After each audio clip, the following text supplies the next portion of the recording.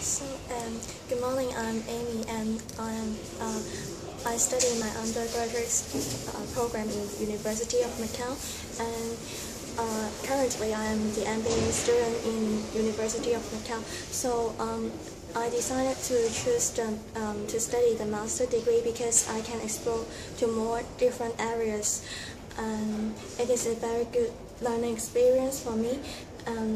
So I take the MBA program, which can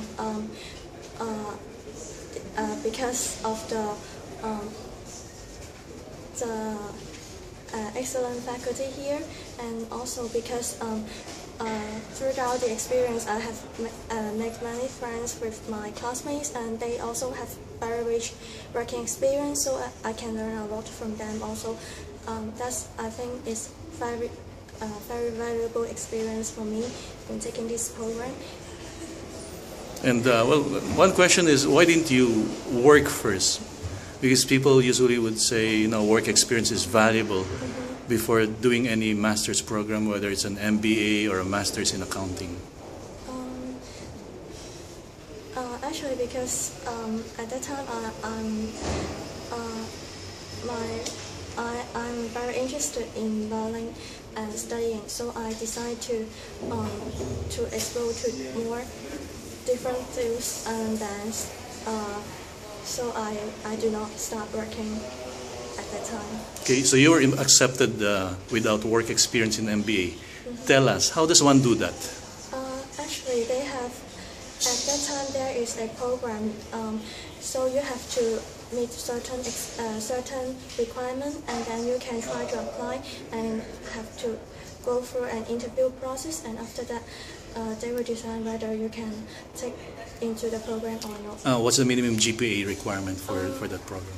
I think it is at least 3.5 or 3.7, because I did not remember the exact. So you must be a first class honors graduate. Almost. Okay.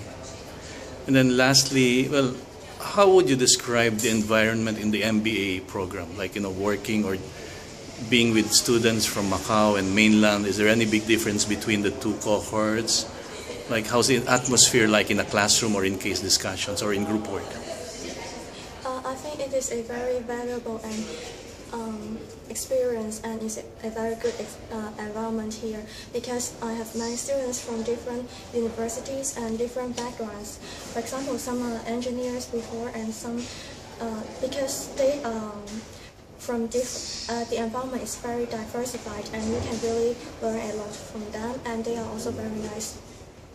Okay, and then one last thing finally, what do you plan to do after your MBA? What work are you looking at? So, what kind of job do you want to take after MBA? Actually, I think there is many jobs that can be available, but at this moment, I have not yet. You haven't decided? Yes. Are you thinking of doing a PhD or? Still not thinking. Undecided. So far.